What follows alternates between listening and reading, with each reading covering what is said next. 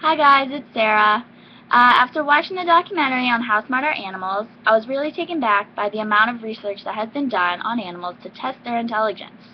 I think it is incredible that researchers are able to test animal intelligence and that they seem to only be moving forward with the research that they are doing.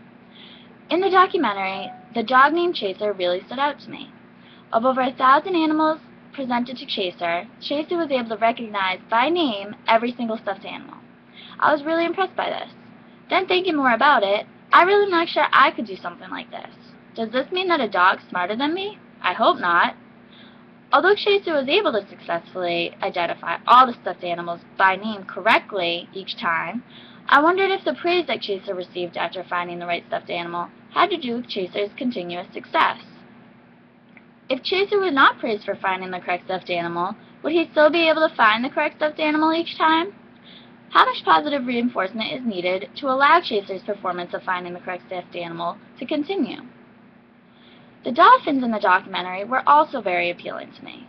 The researchers really tested the dolphins' intelligence by giving the dolphins a task that needed to be processed in their brain to then be able to be completed. For example, researchers had put a fish in a cage underwater, and the only way to get the fish out was to add weight to the cage to trigger a lever to release the fish to the dolphin.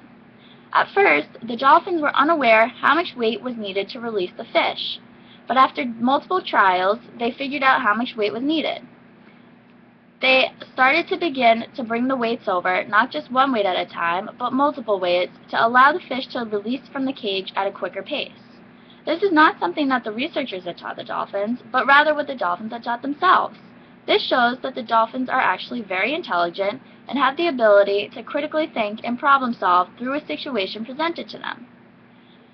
Also, another animal in the documentary, Alex the parrot, showed that he had the ability to converse with the researchers that were studying him. Not only was Alex able to speak exactly what was on his mind, but he could also understand what humans were saying to him. This is something that a person would not think even twice that a parrot or any other animal could do. But back to the idea of positive reinforcement. Was the amount of positive reinforcement that Chaser, the dolphins, or even Alex received for their good work the leading factor to why they were able to do the things that they did?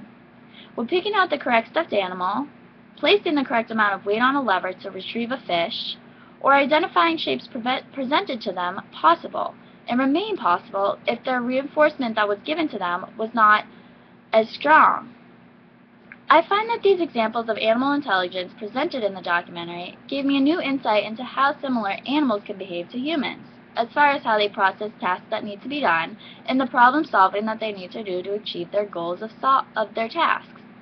Although it seems like the animals are performing a simple task, it is still incredible that they are able to understand and complete a task that a human is instructing them to do.